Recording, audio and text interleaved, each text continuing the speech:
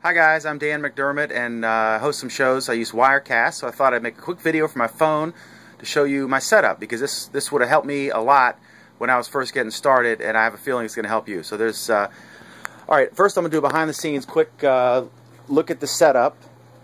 This is a bunch of computer monitors, a bunch of computers, and for lighting I have professional really hot lights, but then one bulb burned out, and so I tried an experiment and I went to Lowe's and I bought these things. They are 27 bucks. It's basically 3 fixtures, and then I've got halogen bulbs in there, the equivalent of 100 watt.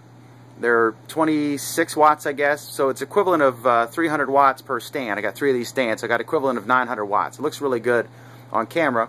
And then you see a bunch of I got some nice studio speakers here, and then you don't need those. And then I've got monitors 1, 2, 32-inch TV, which is also a computer monitor, then monitor 4 over there, and then my laptop, which is number 5. So I got 4 computers and 5 monitors. Now let me tell you what's going on. The most important thing is good audio. I am not interested in because for most podcasts, this is me holding the phone. For most podcasts, people will listen to it. If you ask Leo Laporte, the vast majority of people will listen. Although that will probably change as because he's got this new $1 million studio, so he'll probably get more streamers. And it'll also change as more people can use various devices to get video. Like this Vizio television actually has an internet app that has twit.tv on it, so I can watch him there if I chose to. All right, so here's my setup. I bought 2 computers at Walmart, the $300 with no monitor, and on this computer here I can bring either a Skype caller or I can bring in Blog Talk Radio, and then I route the audio through my mixing board. So my typical setup is here I'll have Skype or Blog Talk Radio callers, and then this is my main Wirecast computer where I'm mixing stuff, and then on the right side of the monitor there I'll bring up my Chrome browser for my general browsing during the show. And then this is my my monitor that I'm using to watch the show, so I can make sure without really, just peripherally, I can kind of look and see if I'm centered right or not. Over here I've got a Google Hangout going on, but I haven't invited anybody. I just set it up to show you. And that is basically like group Skype. If you don't know, it's a Google Plus Hangout, and Google Plus is free and open to everybody now at plus.google.com. Hope you'll circle me. I'm at right there, gplus.to/McDermott. That's me on Google Plus. I do a show called Google Plus Week, and I do a McDermott Report, and we're getting ready to do some local shows. Over here, I have my laptop where I have Justin TV coming in, where I can monitor my live show, and I can participate in the chat room if I so chose. Now my internet is really fast. It's 30 down and 10 up. I've got Comcast Business Class, the mid-level. It's about $100 a month, I think, or maybe more. I forget, something about that. Now, as I said, audio is the most important part of video. You will listen to a song with no video, but you will not watch a video that has terrible audio. So I have this $500 studio mic, and if you look, I'm kind of like here during the show, and I'll be like, "Hey, how you doing? I'm Dan." Blah blah blah, and it's not that in your face, but it really gives you absolutely awesome audio. Now my mixer, to keep track of all these computers, I have this. It's a little $50 thing, and I just switch 1, 2, 3, and 4, and I use one keyboard, and I just switch between the computers. And I choose separate monitors because I want to see everything that's going on. But if you're in a pinch, you could use one monitor, and when you switch these between the however many computers you have, your monitor and your mouse and keyboard would switch. So if I go to 1 here, then my keyboard and my mouse is controlling this computer right here. And then if I go to 2, it's controlling my Wirecast switching computer, etc. And then 3 is the Google Hangout. And then this one I'm not hooked into that, but I could if I so chose.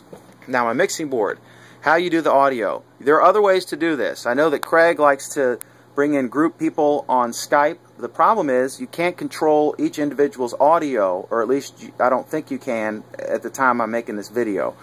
So what I do is I have my main microphone here, And if I had somebody else as a guest, it would they'd be 2 and whatever. This is a Persona Studio Live. Now this is more board than you need.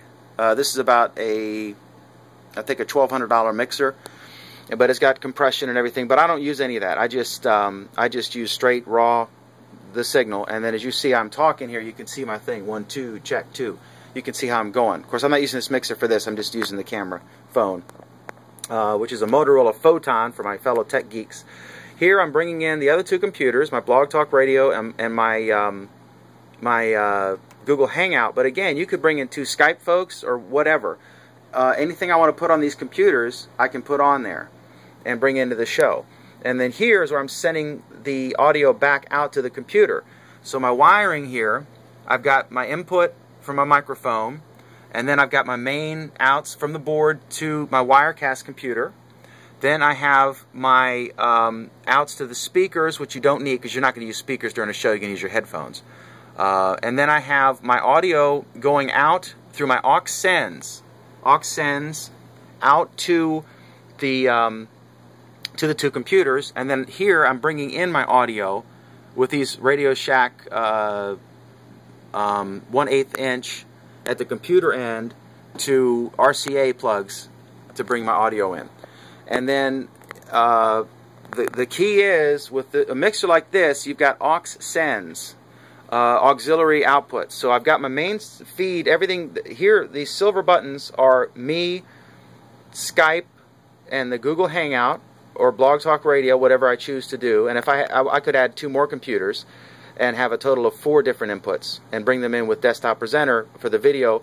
But I want to be able to, if one guy's making too much noise, I can mute them, right? And then I can just have the Skype person. And then when I'm going back to the Hangout or whatever, I can just switch it like this. And that way, if someone's coughing or moving around and shuffling and the audio or something, I can control. I could have 4 different Skype callers up here like this. And then whichever one's talking, I bring the other ones down.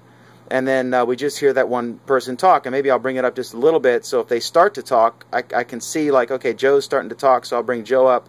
But this way I can still hear him, but it's not too much noise to keep a nice clean audio signal.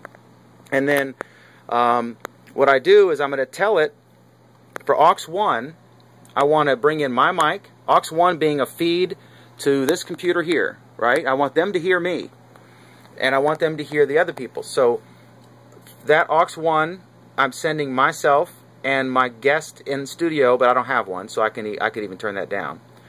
And then I'm also sending the other computer that is this one. So I want the Skype caller to hear me and to hear the Google Hangout. But I don't want the Skype caller to hear themselves, or I'll have feedback and they'll have a delay back, right? So then on aux 2, I have again my signal, and this time I have the Skype computer. I'm sending it, but I'm not sending on aux 2. I'm not sending, because again it's the same computer here. I'm not sending this one, or I'd have feedback. So with a good mixer, that's what you can accomplish. You can have different elements you're bringing in live, and you can control their audio, have much better control. And then with Wirecast, right here, I'll have my shot. Let me switch back to here. So I have my shot, and then I have I'll click here, and that is my Skype computer right there. And then I'll click on 3, and that is the Google Hangout, which is currently no one's in it. So you would see right there, you'd see a big picture, and you see I've cropped it to where you'll just see that person. That's a better shot anyway. So anyway, that's how I do it. If you have any questions, I'll be happy to answer them in the comments. And hopefully this helps somebody. So again, I'm Dan McDermott. You can catch me at, let me see here, I'll give myself a little plug. You can catch me at on Google Plus at gplus.to/McDermott, and my shows usually run weekdays at about 8 p.m. Eastern Time. Anyway, thanks so much. Hope this helps, and I will catch you with Wirecast later on. Take care.